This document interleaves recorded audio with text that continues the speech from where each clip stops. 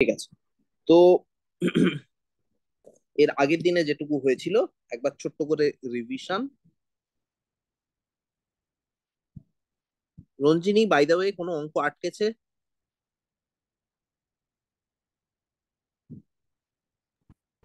Sir আমার একটু দেখতে হবে। আচ্ছা, দেখতে হবে, ঠিক আছে, কোনো সমস্যা নেই। সিম্পল ইন্টারেস্ট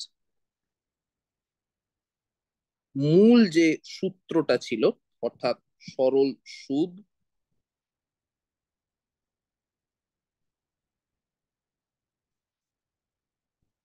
এটা ছিল প্রিন্সিপাল, টাইম এবং রেট। স্বরূপ, প্রত্যেকটার বাংলা কি জানা আছে বা আন্দাজ করে বলা যাবে এরকম ব্যাপার আছে? প্রিন্সিপালের বাংলা কি স্বরূপ?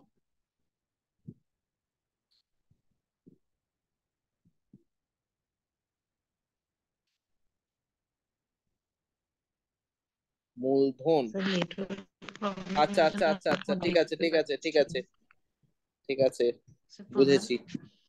ঠিক আছে ঠিক আছে, বুঝেছি বুঝেছি। স্যার প্রধান। তোমার নেটওয়ার্কটা একটু গন্ডগোল করছে, বুঝতে পেরেছি, ঠিক আছে। সুদের হার এবং পুরোটাকে 100 দিয়ে ভাগ। তো এরই বিভিন্ন কাউন্টার পার্ট, অর্থাৎ এক কথায় যদি খুব ছোট করে বলা হয়,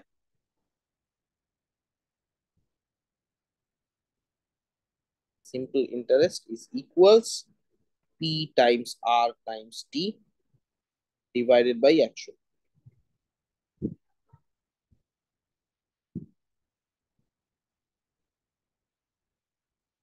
অর্থাৎ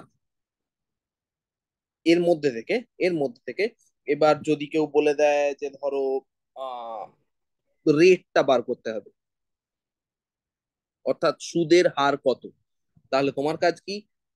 সুদের যে পরিমাণ ছিল তার সঙ্গে 100 গুণ করা এবং তাকে প্রিন্সিপাল এবং টাইম দিয়ে ভাগ করা, এটা একটা। তারপর ধরো টাইম, কত বছরের জন্য খাটাতে হয়েছে, এটা মাথায় রাখতে হবে। সেক্ষেত্রে একই একই রকম সুদের পরিমাণ, তাকে 100 দিয়ে গুণ করো এবং নিচে আসবে প্রিন্সিপাল এবং রেট। এরকম ভাবে চলতে থাকবে বিভিন্ন রকম। মূল ব্যাপার যদি তুমি এইটা মাথায় রাখো যে পি গুণিত আর গুণিত টি সেটা সমান সিম্পল ইন্টারেস্ট বা সরল সুদ গুণিত 100, তাহলে তুমি ডান। বোঝা গেল?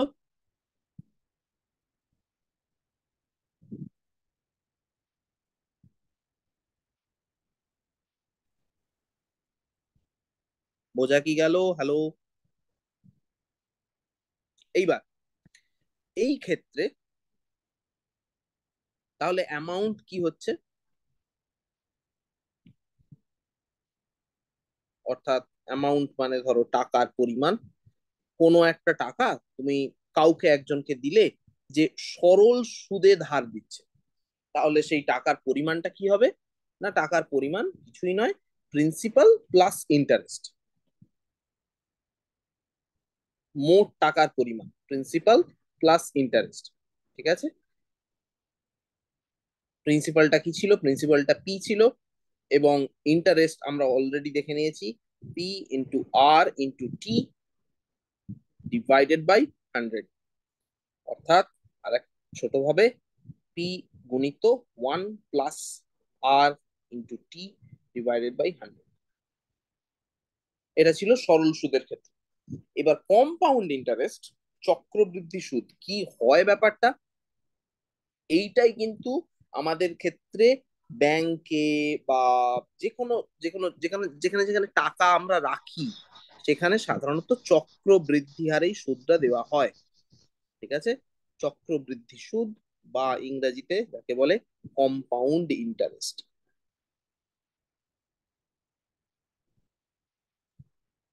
স্যার একটু হ্যাঁ হ্যাঁ, আরেক একটু বোঝালে ভালো হতো, নেটওয়ার্ক প্রবলেম হচ্ছিল তো। এই রে, আচ্ছা ঠিক আছে ঠিক আছে, ওকে। তাহলে একটু এখন এখন ঠিক আছে? হ্যাঁ স্যার। ঠিক আছে। রঞ্জিনীর জন্য,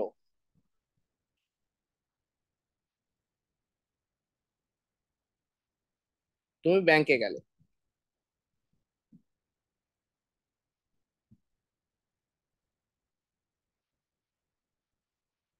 তোমার কাছে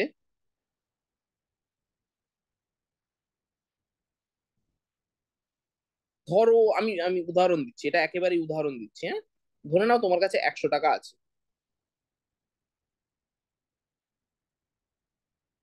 তোমরা একটা কথা হয়তো অনেক সময় শুনে থাকো যে ব্যাংক সুদ দিচ্ছে।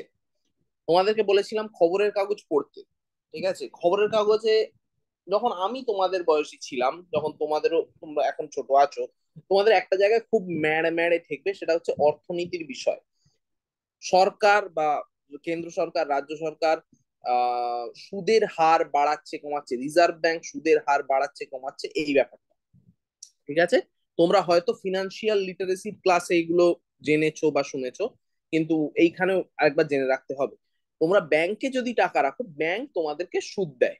ঠিক আছে, তুমি এই 100 টাকা ব্যাংকে রাখলে।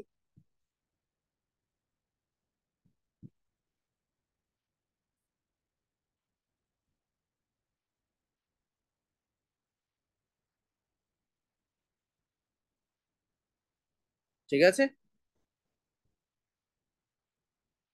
ধরো ব্যাংক তোমাকে, আমি উদাহরণ দিচ্ছি, হ্যাঁ, 4% বার্ষিক সুদ দেয়। তাহলে গুরুত্বপূর্ণ ব্যাপারটা কি? দুটি জিনিস গুরুত্বপূর্ণ। এক, 4%, তাহলে 100 টাকায় সুদের পরিমাণ 4 টাকা। আর একটা কি? সময়, বার্ষিক সুদ, মানে 100 টাকা মূলধনে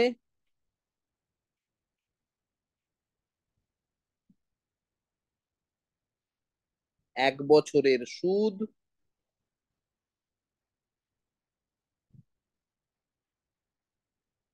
4 টাকা। ঠিক আছে, হলো। তাহলে ধরো আমি উদাহরণ দিচ্ছি, 700 টাকার 1 বছরের সুদ কত হবে? কিরকম ভাবে করতে হয়? ঐকিক নিয়ম, 1 টাকা মূলধনে 1 বছরের সুদ, 4-এর 100 টাকা। তাহলে 700 টাকা মূলধনে 1 বছরের সুদ, 4-এর 100 গুণিত 700 টাকা। অর্থাৎ 700 টাকা মূলধনে, ধরো 1 বছরের জায়গায় এবার তুমি টাকাটা 3 বছরের জন্য রাখতে চাও, তাহলে 3 বছরের সুদ হবে 4-এর 100 গুণিত 700 গুণিত 3। অর্থাৎ কত হলো? 7-3-21, 4-এ 84।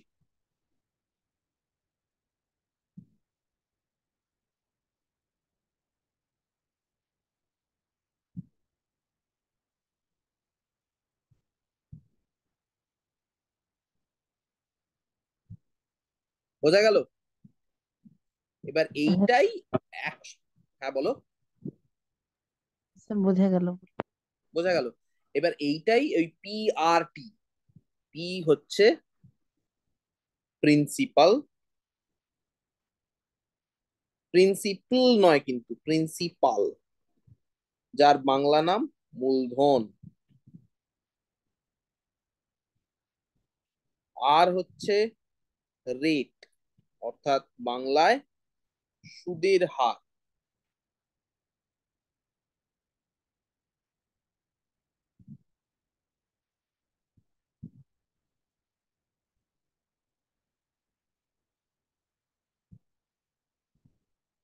টি হচ্ছে টাইম, অর্থাৎ সময়কাল।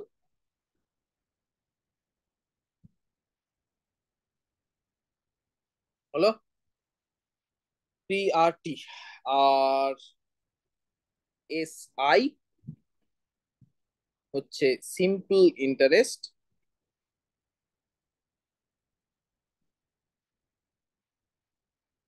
সেটা হচ্ছে সরল সুদের পরিমাণ।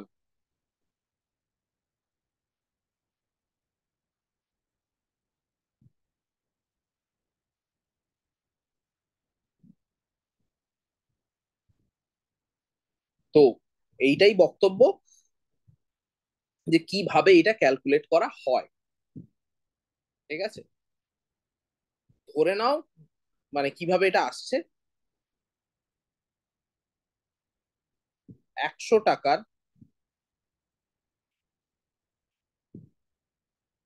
এক সময়কাল, এটা মাস হতে পারে, বছর হতে পারে, সপ্তাহ হতে পারে, যাই হোক, এক সময়কালের সুদ হচ্ছে আর টাকা, তাই না? সেটাই তো রেট, সুদের হার। তাহলে 1 টাকার আহ এক সময়কালের সুদ হচ্ছে R/100।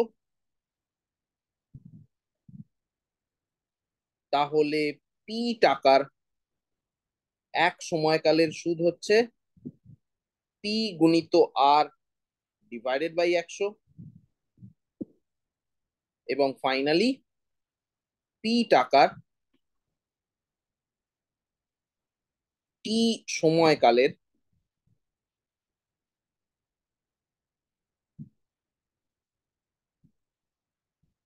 সুদ হলো পি গুণিত আর গুণিত টি। তাই আছে, এটাই আমরা এতক্ষণ ধরে বলছিলাম। ঠিক আছে, বোঝা গেল? এবার ব্যাপারটা যেটা, সেটা হচ্ছে ধরো 100 টাকায় 4 টাকা সুদ, তাহলে 100 টাকাতে 1 বছরের সুদ হয় 4 টাকা। ঠিক আছে, তাহলে 2 বছরের সুদ কত হবে এই ফর্মুলা অনুযায়ী? 108 টাকা। তারপরের বছরে আবার 4%, 112 টাকা। এরকম করে চলতে থাকবে। ঠিক আছে, চক্রবৃদ্ধি সুদ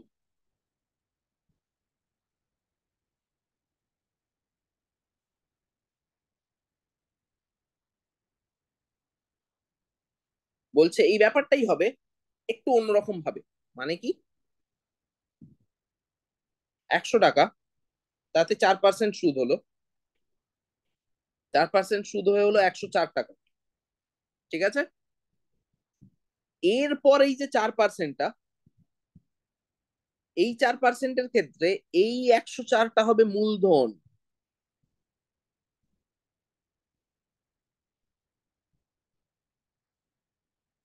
ব্যাপারটা বোঝো, এই 4%-এ কিন্তু 100 টাকাটা ছিল মূলধন।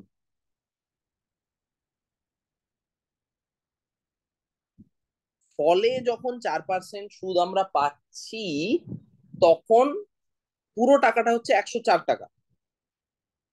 এবং আগে যেহেতু আমরা 4 টাকা সুদ পেয়েছিলাম, সেই কারণে টোটাল অ্যামাউন্টটা হচ্ছে 108। প্রশ্ন?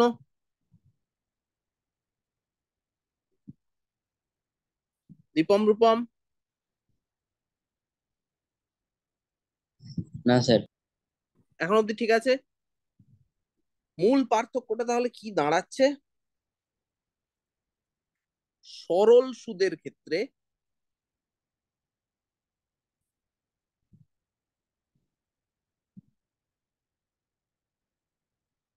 সরল সুদের ক্ষেত্রে মূলধন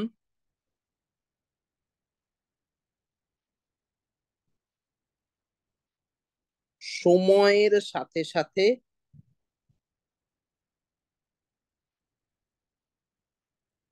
অপরিবর্তিত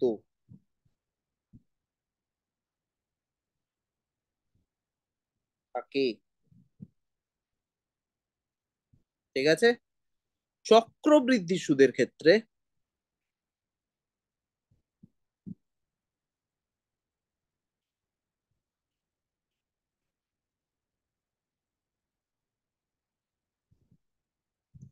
মূলধন এক সময়কাল থেকে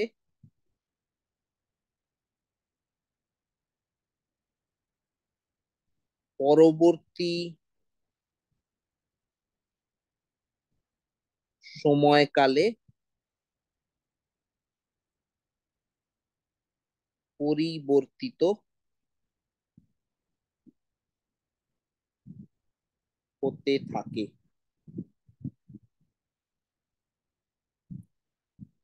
বোঝা গেল? এইটাই হচ্ছে মানে সব থেকে বড় পার্থক্য।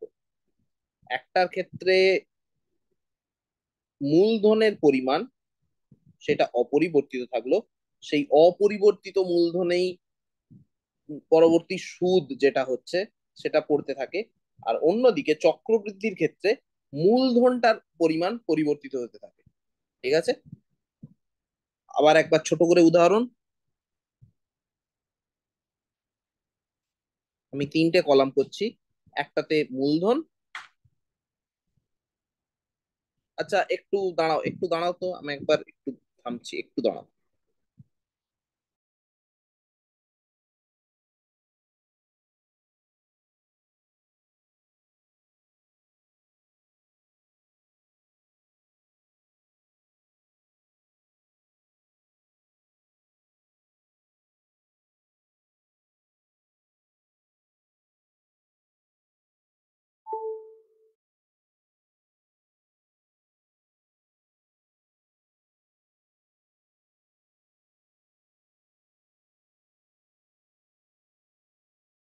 আচ্ছা তো,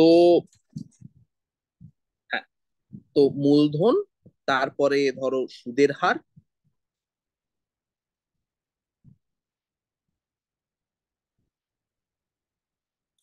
এবং সুদ।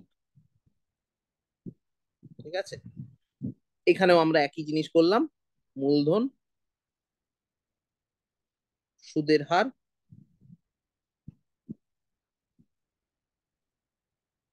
এবং সুদ।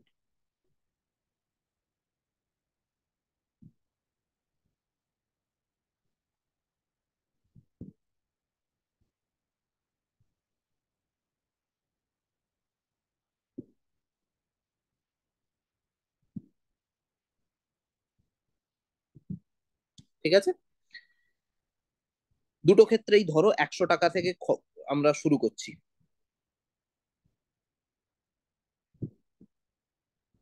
100 টাকা এবং 10% হচ্ছে সুদের হার। 100 টাকা 10% সুদের হার হলে মানে সুদ কত হবে? কেউ একজন বলো। স্যার 10 টাকা। 10 টাকা, ভেরি গুড, একেবারে সহজ শতকরার হিসাব, 10 টাকা। ঠিক আছে, আহ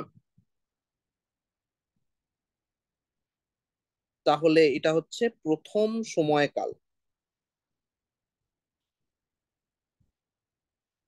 দ্বিতীয় সময়কালে মূলধন কি হবে? এটা হচ্ছে একশো। সরল, এটা হচ্ছে সরল সুদ। সরল সুদের ক্ষেত্রে দ্বিতীয় সময়কালে মূলধন কি হবে? স্যার 100। একশো। এক, এক্স্যাক্টলি 100ই থাকবে, কিন্তু পাল্টাবে না। এবং সুদের হারও একই আছে। তাহলে সুদ কত হলো? 10 টাকাই। 10 টাকাই থাকবে। পরের সময়কাল মূলধন কত? 100, কারণ সেটা অপরিবর্তিত। সুদের হার 10%ই থাকলো, সেক্ষেত্রে 10 টাকা। তাহলে 3 বছরে তুমি 100 টাকাই জমা রেখেছিলে, 3 বছরে মোট সুদ পেলে কত? স্যার 30 টাকা। Very good. তাহলে মূলধন ছিল 100, 3 বছরের মোট সুদ হচ্ছে,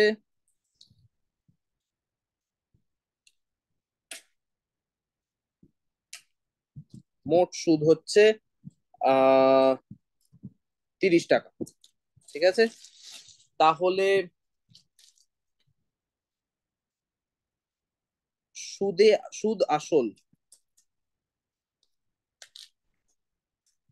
বা ভালো বাংলায় যেটাকে বলে স্ববৃদ্ধিমূল,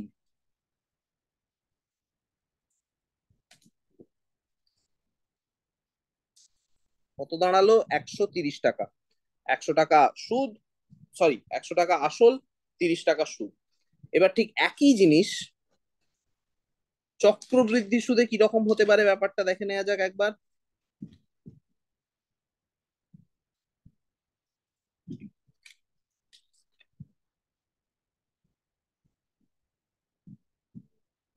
100 টাকা মূলধন, সুদের হার সেই একই, 10%। তাহলে সুদ কত হবে? 10 টাকা। দশ 10। টাকা কিন্তু এবার মূলধন কি দ্বিতীয় সময়কালে গিয়ে? 110। 110। 110। Very good. তার 10% সুদ মানে কত? 121, সরি 11 টাকা। ঠিক আছে, অর্থাৎ তৃতীয়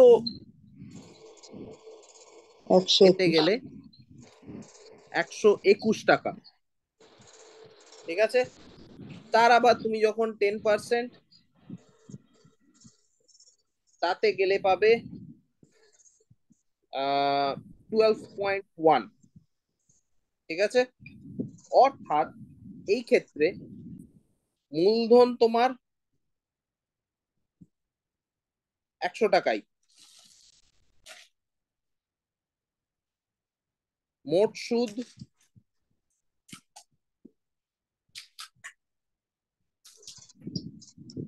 33.1 টাকা। ঠিক আছে, মোট সুদ আমরা পাচ্ছি 33.1 টাকা, 10 টাকা, 11 টাকা এবং 12 টাকা 10 পয়সা। তাহলে 33 টাকা 10 পয়সা, অর্থাৎ সবৃদ্ধি মূল এখানে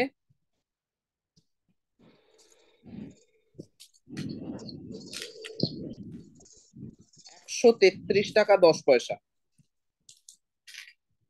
ঠিক আছে, খুব পরিষ্কার ভাবে এটা দেখা যাচ্ছে যে চক্রবৃদ্ধি সুদ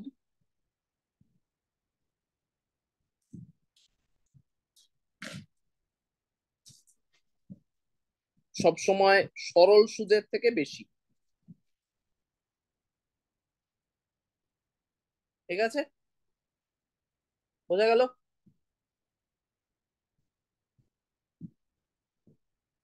আচ্ছা, এরপর এটা তো এটুকু বোঝা গেল যে চক্রবৃদ্ধি সুদটার পরিমাণটা বেশি হয়, কিন্তু পরিমাণটা কত? যেমন এসআই এর জন্য ছিল পিআরটি ডিভাইডেড বাই 100, সেরকম কম্পাউন্ড ইন্টারেস্ট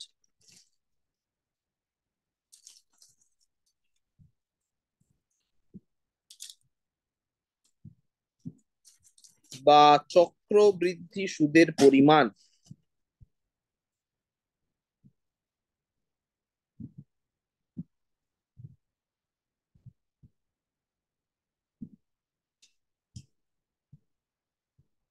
ঠিক আছে, তার যে সূত্র P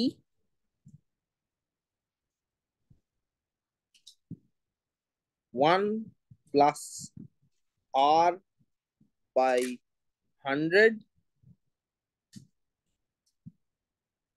to the power N -1।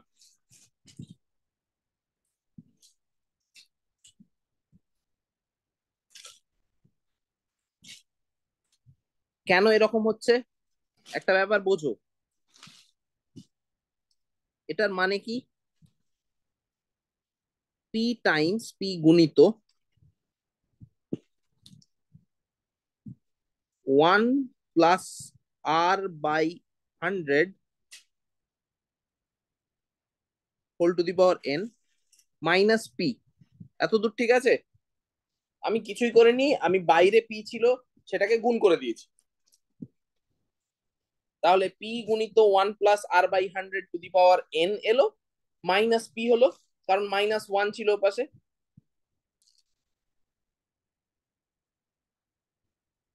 ঠিক আছে, হ্যাঁ স্যার। এবার এইখানে এই পি কেন আমরা বিয়োগ করছি?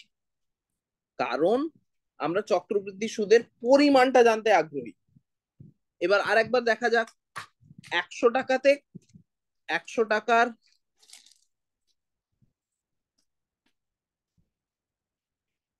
এক সময়কাল, সেটা মাস হতে পারে, বছর হতে পারে, কোয়ার্টার হতে পারে, যা খুশি। এক সময়কালের সুদের পরিমাণ কত হবে? কত হয় সাধারণত আমাদের এই পি আর টি এন এর মধ্যে কোনটা? আর আর। এক্সেলেন্ট। মানে আর টাকা। ঠিক আছে। এবার যদি 100 টাকার এক সময়কালের সুদের পরিমাণ হয় আর টাকা, তাহলে এটাকে কি রকম ভাবে বলবো সেটা করে নি। 100 টাকার হ্যাঁ, তাহলে 1 টাকার এক সময়কালের সুদের পরিমাণ কত? আর বাই 100। এত দূর ঠিক আছে?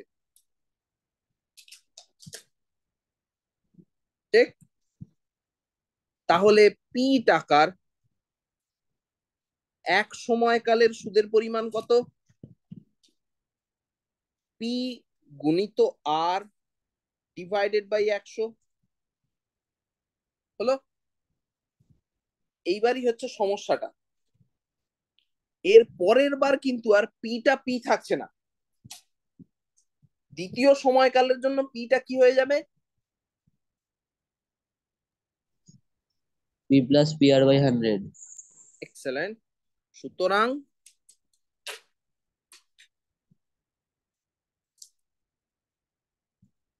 দ্বিতীয় সময়কাল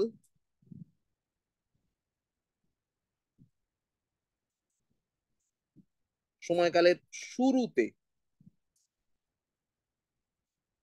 পরিবর্তিত মূলধন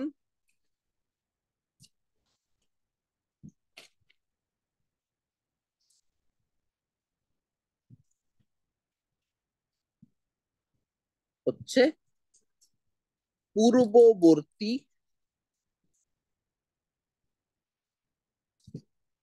মূলধন যুক্ত প্রথম সময়কালের সুদ।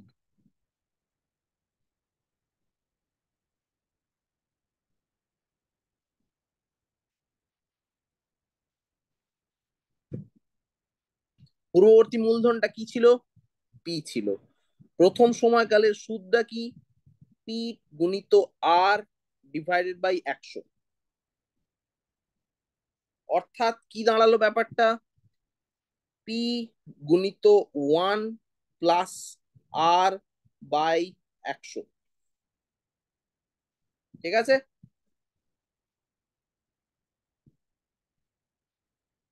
ঠিক আছে।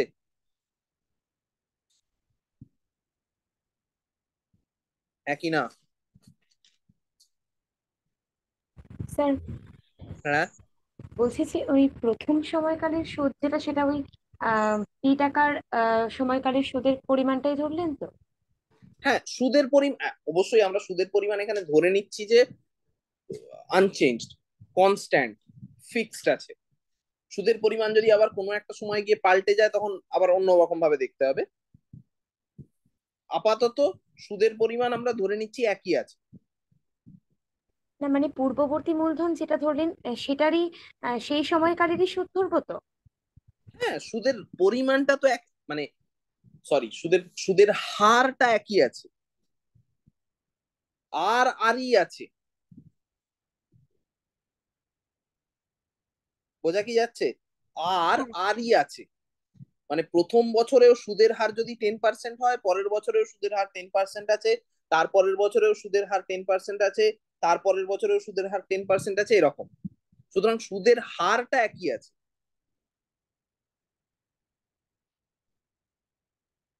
ঠিক আছে। হ্যাঁ, তাই যদি হয়, তাহলে 100 টাকার এক সময়কালের সুদ কি?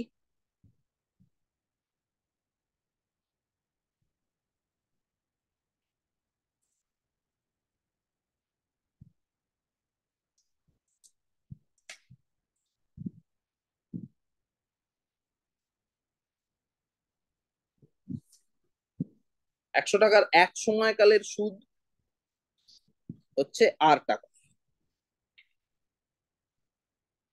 1 টাকার এক সময়কালের সুদ আর বাই 100।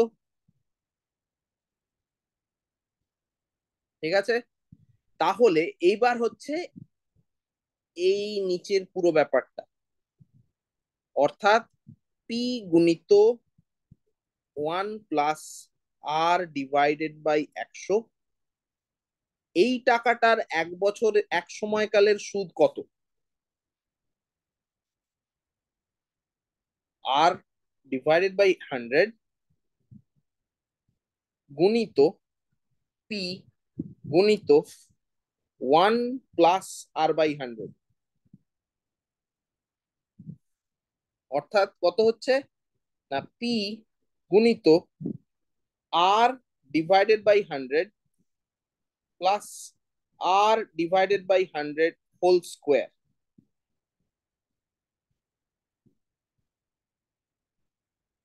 এটা কি বোঝা গেল? আমি কিছুই করিনি, আমি পিটাকে বাইরেই রেখেছি, r/100 কে ভিতরে গুণ করে দিয়েছি। সুতরাং r/100 এটা একবার আসছে, আর একবার r/100 ইন্টু r/100 স্কোয়ার হচ্ছে।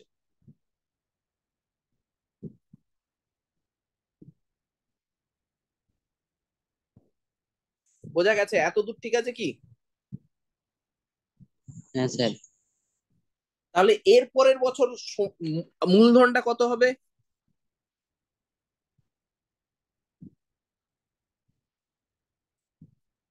তাহলে পরিবর্তিত মূলধন কত হবে প্রীতম?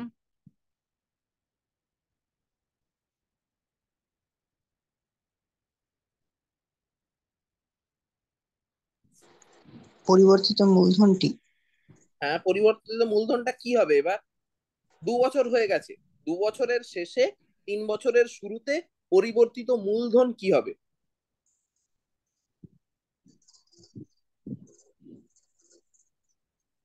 স্যার যে পি ইন্টু 1 + r/100 প্লাস ওকে, প্লাস পি ইন্টু তারপর যে ভিতরে r/100 প্লাস r²। এক্স্যাক্টলি, পরিবর্তিত মূলধন মানে হচ্ছে আবার পূর্ববর্তী মূলধন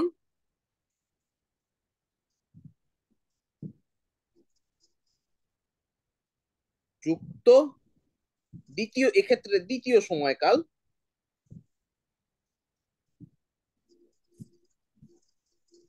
দ্বিতীয় সময়কালের সুদ।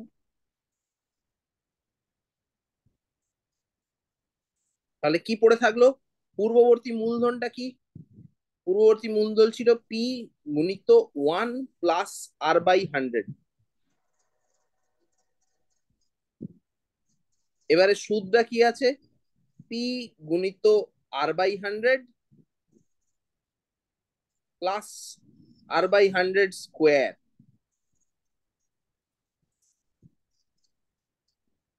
তাহলে কত হলো সেই মূলধনটা এবারে? পি গুণিত, একই রেখে দিলাম, 1 + একটা r/100 আর একটা r/100, 2r/100 plus r/100 square. এইটা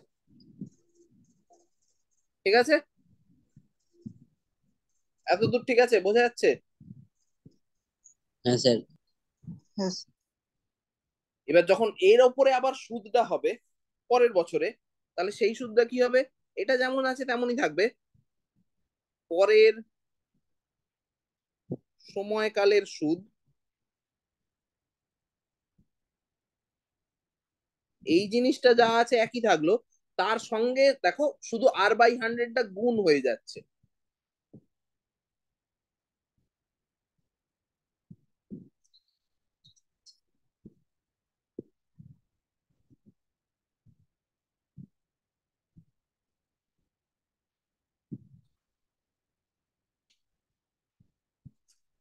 বোঝা গেল?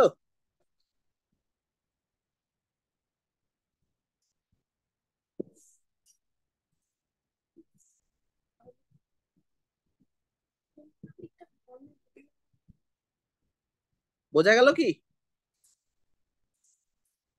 হ্যাঁ স্যার। হ্যাঁ,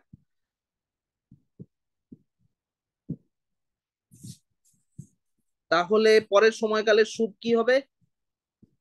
না, এইটা একই জিনিস, 1 + 2r/100 +r/100 স্কোয়ার এর সঙ্গে r/100 গুণ। ঠিক আছে, একই জিনিস। এইখান থেকেই মজা শুরু। তাহলে এখানে কি হচ্ছে, পিটা পি থেকে যাচ্ছে, আর একটা r/100 এসে যাচ্ছে, প্লাস 2 টাইমস r/100 স্কোয়ার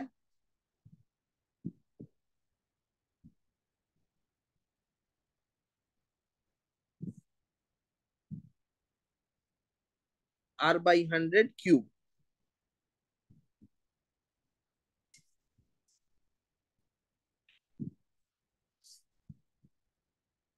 ঠিক আছে, তাহলে সবৃদ্ধি মূলটা কি হচ্ছে?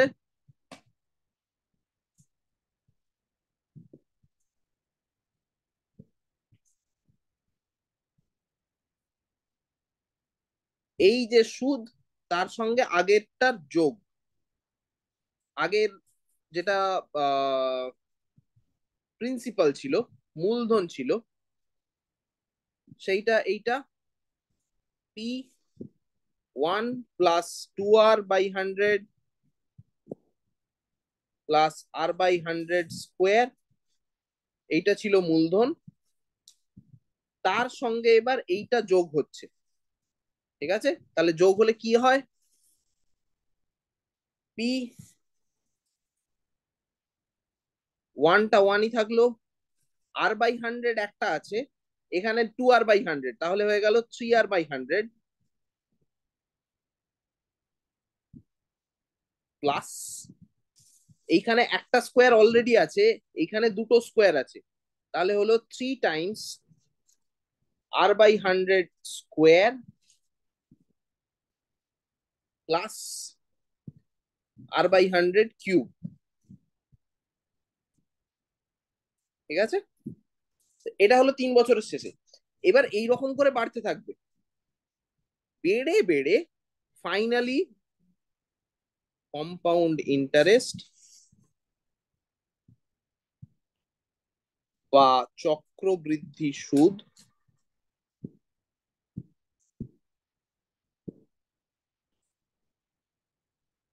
আচ্ছা, আমি এখানটা একটু স্টেপ জাম্প করছি, একটু একটু পরেই বলছি কি করে হলো ব্যাপারটা, কারণ ওটা একটু দেখাতে গেলে সময় লাগবে। সুদের পরিমাণ, চক্রবৃদ্ধি সুদের পরিমাণ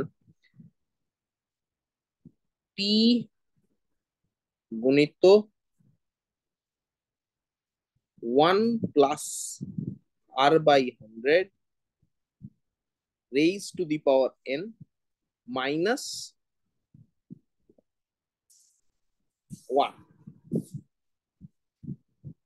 ঠিক আছে, এনটা কি, ওই যে সময়কাল আমরা বলছি, সেই সময়কালের সংখ্যা।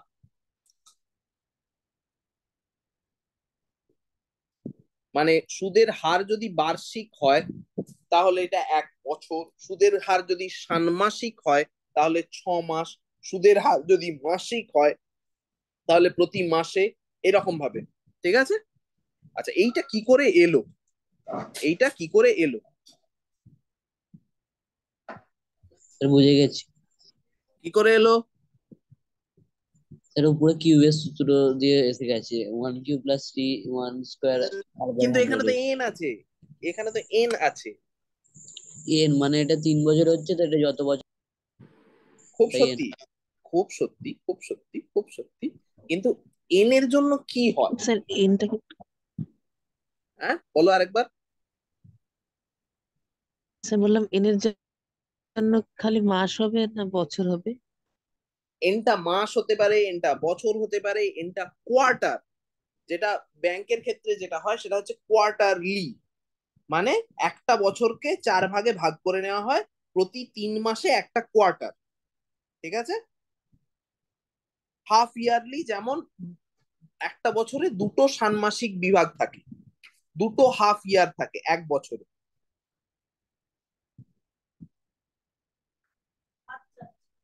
বোঝা গেল? হ্যাঁ স্যার। এইখানে এইখানে আমরা যেমন তিনটে সময় কাল নিয়েছি, এবার এই তিনটে সময় কাল মানে তিনটে ষান্মাসিক সময় হতে পারে, মানে 1.5 বছর, তিনটে মাস হতে পারে, ডিপেন্ড করছে ওই আরটা, সুদের হার, ওইটা কি সুদের হার, মাসিক সুদের হার, বার্ষিক সুদের হার, না কি, ঠিক আছে? ওইটার উপর ডিপেন্ড করছে। আর এখানে এনটা এলো কি করে? তোমাদের মধ্যে কজন আছো যারা গুণোত্তর প্রগতি এই ব্যাপারটা শুনেছো?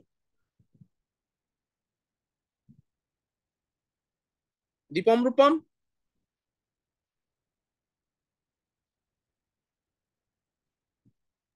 না স্যার।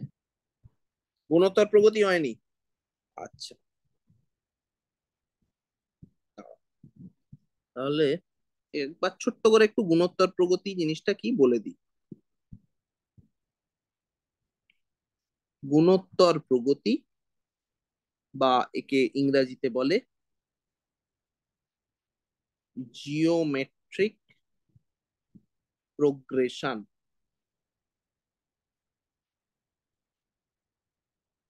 ঠিক আছে? মানে কি? মানে খুব সহজ করে বললে, তুমি শুরু করছো একটা সংখ্যা এ দিয়ে, তাকে আর দিয়ে গুণ করলে, তাকে আর দিয়ে গুণ করলে, তাকে আর দিয়ে গুণ করলে, তাকে আর দিয়ে গুণ করলে, তাকে আর দিয়ে গুণ করলে, এরকম ভাবে চলতে থাকলো। ঠিক আছে? এই আর, একে বলা হয় কমন রেশিও।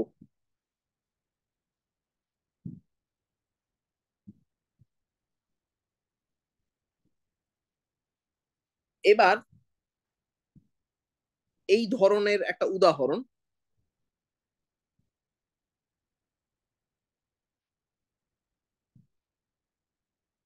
যখন এ ইকুয়ালস 1, সেটা কি? 1 দিয়ে শুরু করলে আর, আর স্কোয়ার, আর কিউব, r⁴, r⁵, এরকম ভাবে এগিয়ে চললো ব্যাপারটা। ঠিক আছে? বোঝা যাচ্ছে? প্রশ্ন,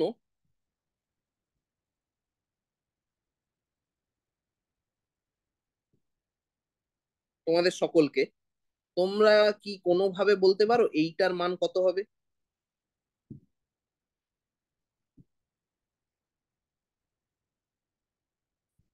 যেখানে এন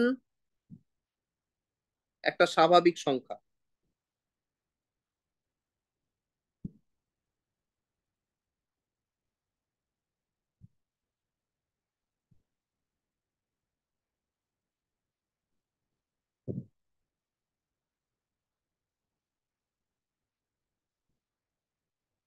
এটা কিন্তু করার জন্য কোনো মানে অঙ্ক খুব যে ভয়ঙ্কর ভাবে জানতে হবে বা ইত্যাদি ইত্যাদি এরকম কোনো ব্যাপার নেই। খুব স্বাভাবিক, খুব ছোট একটা জিনিস, একটু বুদ্ধি খাটালে তোমরা সকলেই পারবে।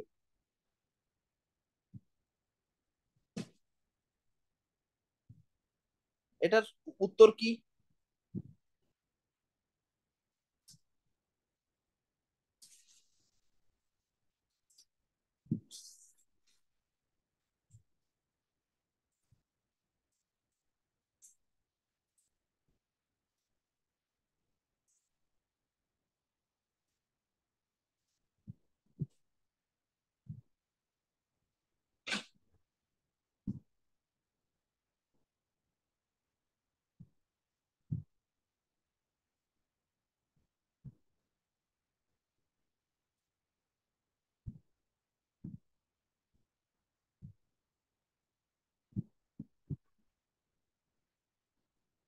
এটার সমষ্টি কি?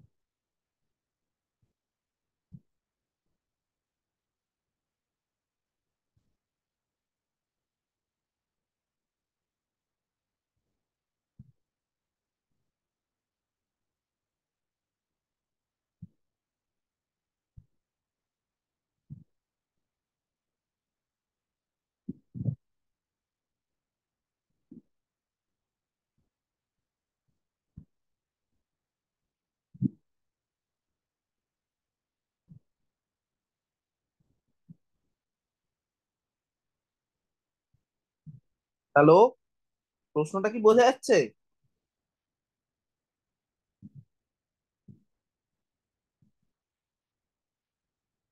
হ্যাঁ স্যার। কোনো চিন্তা ভাবনা?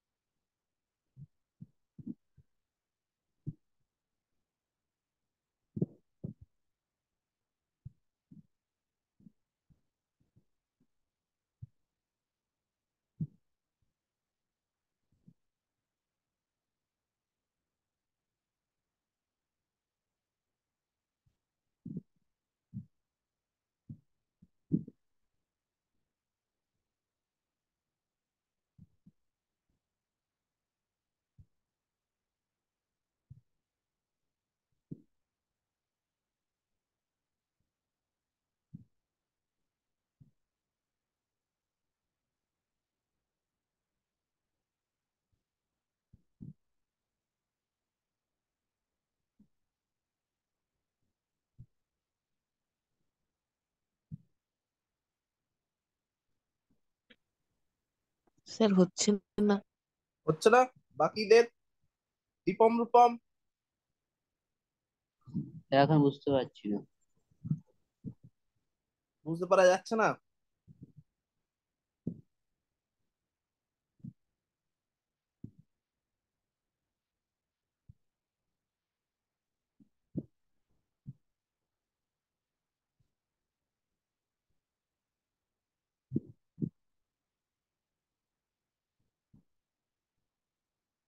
আচ্ছা, ঠিক আছে, তাহলে আমি বলে দিই, করে দিই।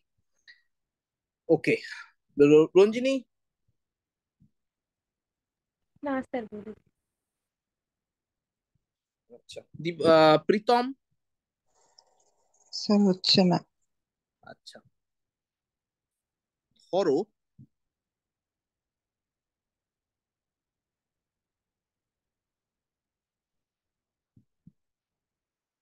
আমরা এই যোগফলটাকে এস এন আর দিয়ে চিহ্নিত করলাম।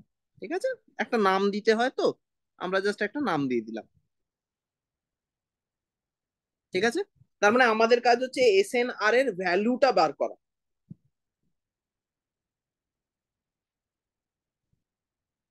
বোঝা গেল? আচ্ছা, আর টাইমস এস এন আর কি হবে? Deepam Rupam. Sir r1 + r1 + r2 + r3 ওইটা বাকিটা গুনবো। এক্স্যাক্টলি, মানে পুরোটা একই, কেবল আর দিয়ে তুমি গুণ করছো। এবং শুধু আমি গুণ করছি না, আমি এক ধাপ সরিয়ে লিখছি।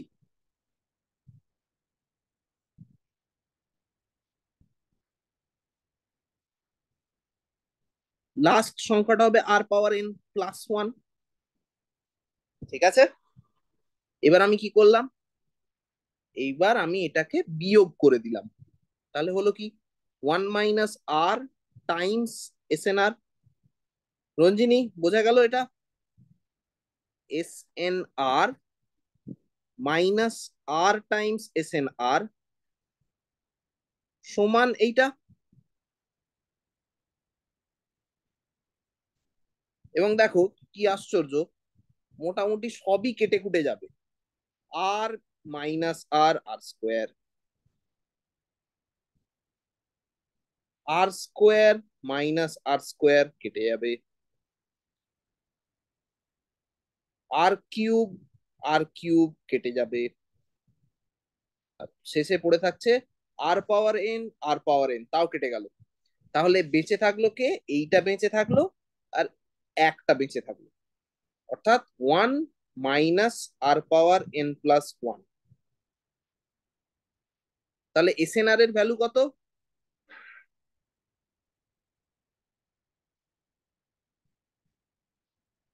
1 - আর পাওয়ার এন প্লাস 1 ডিভাইডেড বাই 1 - আর। বোঝা গেল?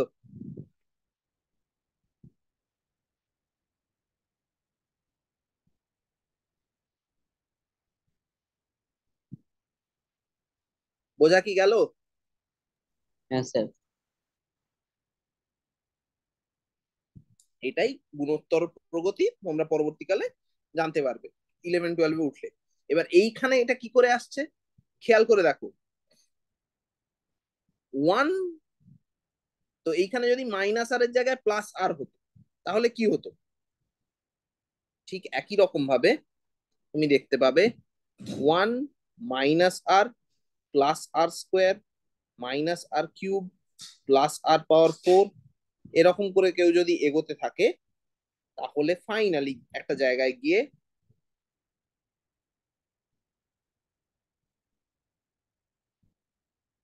1 + আর⁴n+1, এরকম ভাবে আবার বললে হবে না, 1 - 1 r⁴n+1 ডিভাইডেড বাই 1 - আর। ঠিক আছে? এইখানে একই জিনিস হচ্ছে, এখানে একই জিনিস হচ্ছে, কারণ দুটো ব্যাপার জানতে হবে। এক হচ্ছে গুণোত্তর প্রগতি,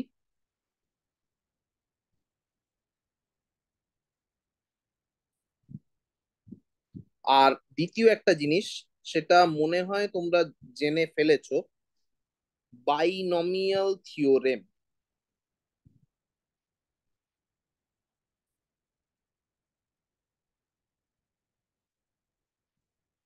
বা তোমরা যদি অঙ্ক নিয়ে মডেল করে থাকো, তাহলে আহ এটার নাম কি ছিল, দ্বিপদ, এর বাংলাটা আমার ঠিক মনে নেই।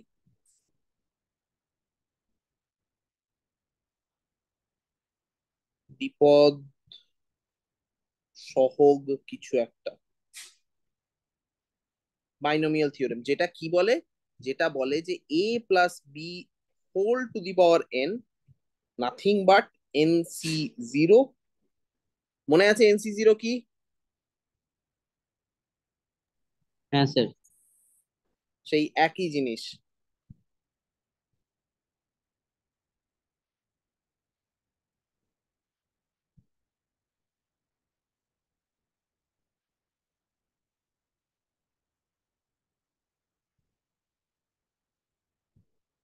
যেখানে NCR হচ্ছে n ফ্যাক্টোরিয়াল ডিভাইডেড বাই, আর কি আছে, n - আর ফ্যাক্টোরিয়াল। ঠিক আছে? তো এই দুটি দিয়ে তুমি যদি দেখতে চাও, এখানে ফর ইনস্ট্যান্স কি কি কোএফিসিয়েন্ট, 1, 3, 3, এখানে আর একটা 1 আছে, ধরো 1, 3, 3, 1। এখানে কি ছিল, 1, 2, আবার এখানে একটা 1, যেটা বলছে যে 1 + আর⁴n whole R divided by 100 whole to the power n এর ফর্ম। কারণ n = 2 মানে হোল কিউবে আসছে, n = 2 মানে হোল কিউবে আসছে, n=3 মানে হোল স্কোয়ারে আসছে। ঠিক আছে? n = 3 মানে কিউবে আসছে, সুতরাং whole to the power n মানে এরকম একটা ফর্ম আসবে। মোদ্দা কথা,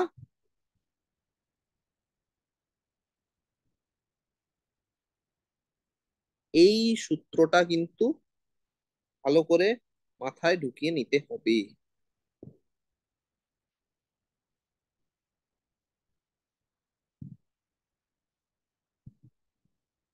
বোঝা গেল?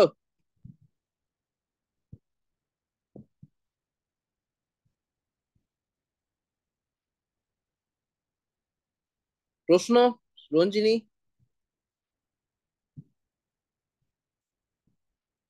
না স্যার। দীপম, রূপম, না স্যার। প্রীতম? না স্যার। যেমন সরল সুদের ক্ষেত্রে একটা ছিল, সেই রকমই সরল সুদের থেকে একটু কঠিন। -1টা হচ্ছে মাথায় রাখো, কারণ এইটা হচ্ছে স্ববৃদ্ধিমূল। এবার স্ববৃদ্ধিমূল থেকে তুমি যদি কেবলমাত্র সুদটাকে বাদ দিতে চাও, তাহলে আসলটাকে তোমায় বিয়োগ দিতে হবে, অর্থাৎ -p করতে হবে। সেই কারণে এই -pটা করা।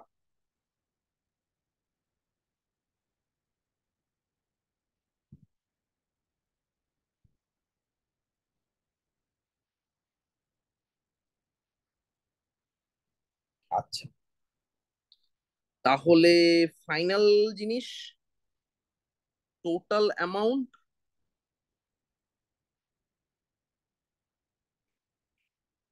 বা স্ববৃদ্ধিমূল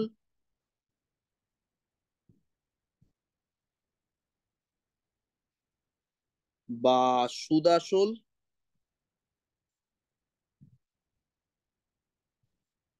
নাথিং বাট, পিটা যে বাদ দিয়েছিলে সেই পিটা আর বাদ যাবে না, অর্থাৎ P Times 1 + r/100 raise to the power n। বোঝা গেল? এবার টুকটুক করে কয়েকটা উদাহরণ। আচ্ছা, এইখানে একটা ব্যাপার, এখানে একটা ছোট ব্যাপার আছে। যদি এরকম হয়, 1 সেকেন্ড, একটু দাঁড়াও, একটু দাঁড়াও, একটু দাঁড়াও, একটু দাঁড়াও, একটু দাঁড়াও।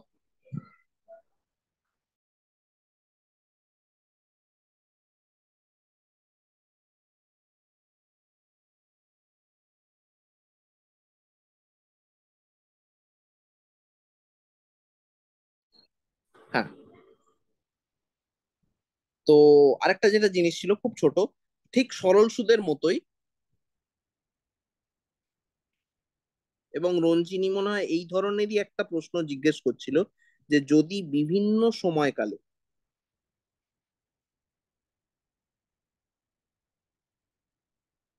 সুদের হার বিভিন্ন হয়,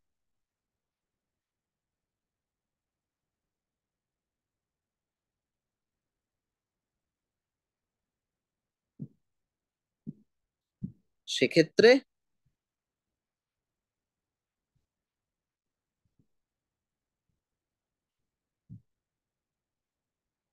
অ্যামাউন্ট হবে পি গুণিত, এটা যেমন ছিল তেমন, 1 + r1 / 100, 1 + r2 / 100। এরকম ভাবে চলতে থাকবে যতগুলো সময়কাল আছে। বিভিন্ন বছরে যদি সুদের হার বিভিন্ন হতে থাকে, তাহলে সূত্রটা এইভাবে পাল্টে যাবে। ঠিক আছে?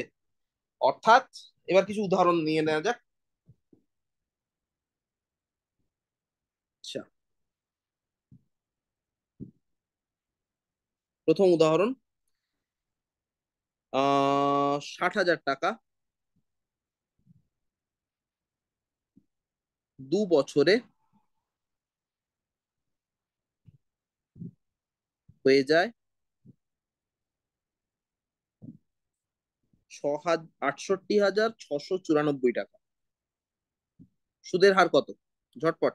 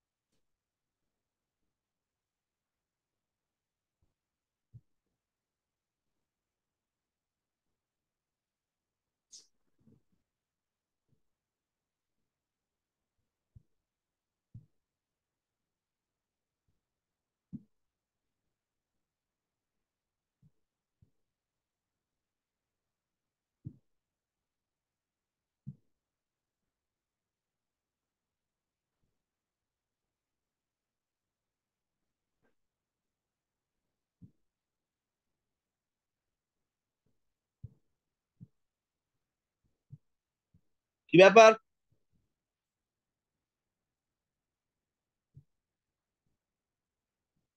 আটকে গেছে কেন?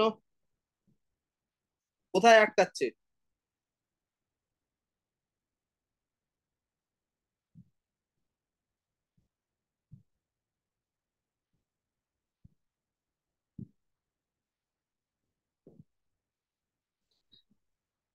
দীপম রূপম, খুব তাড়াতাড়ি, এখানে কি আছে? অ্যামাউন্ট বলা আছে স্যার সেভেন আটষট্টি পয়েন্ট হাজার টু ফোর ফাইভ কত? 7.245। না, এরকম তো হওয়ার কথা না, এত বাজে সংখ্যা দেখছি।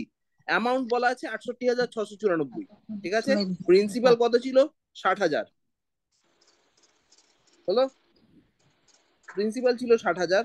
সূত্র কি বলছে? 1 + r/100 raise to the power n। এখানে বলছে n সমান 2 বলা আছে। ঠিক আছে, তাহলে পড়ে থাকলো কি? 1 + r/100 রেইজ টু দি পাওয়ার 2। এইটা হচ্ছে 68,694 ÷ 60,000। ঠিক। হ্যাঁ স্যার।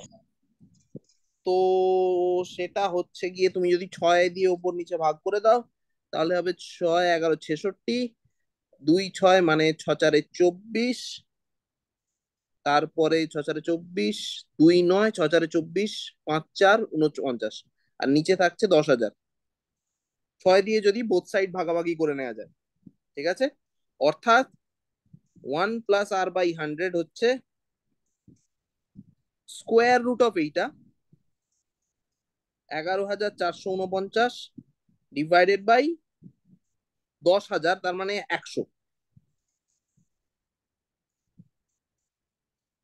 ঠিক কিনা? হ্যাঁ স্যার। বা আরো ভালোভাবে করা যেতে পারে, এটা স্কোয়ার রুট অফ 11,000 ÷ 10,000, তার মানে হচ্ছে 1.1449 স্কোয়ার রুট অফ দিস। ঠিক আছে, এবার এটা একটু অভিজ্ঞতার বিষয়। এটা এটা মানে হচ্ছে যে স্কোয়ার রুটটা কখনোই 2 পেরোচ্ছে না। স্কোয়ার রুটটা 1 এবং 2 এর মাঝখানে কিছু একটা।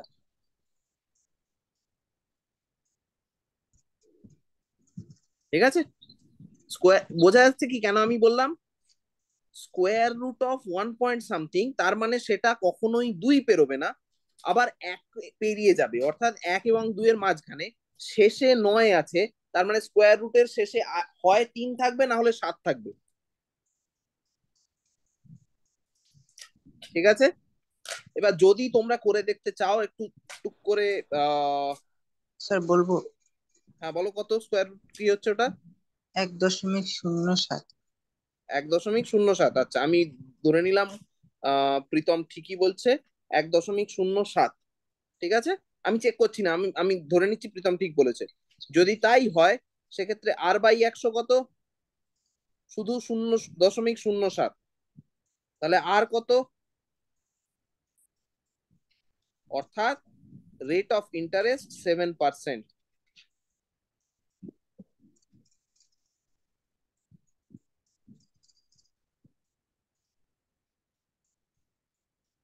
বোঝা গেল?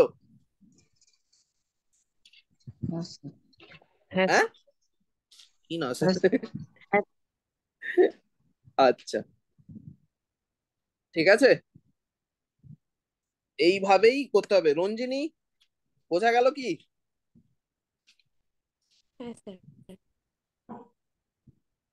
ফর্মুলা দেওয়া আছে, খুবই সহজ ফর্মুলা। মানে মান বসাও, উত্তর বার করো।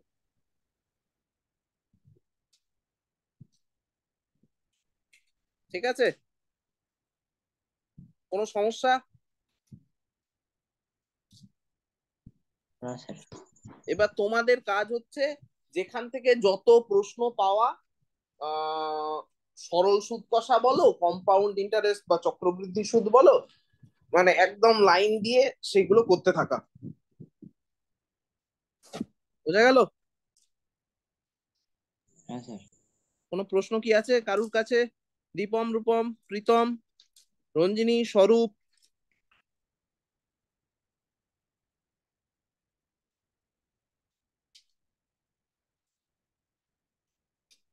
আচ্ছা, এইবার যেটা করতে হবে, এই কয়েকদিন আমি করিনি কারণ লোকজন আসছিল না কেউই, তোমরা, ফলে একবার ছবি তুলে নেব।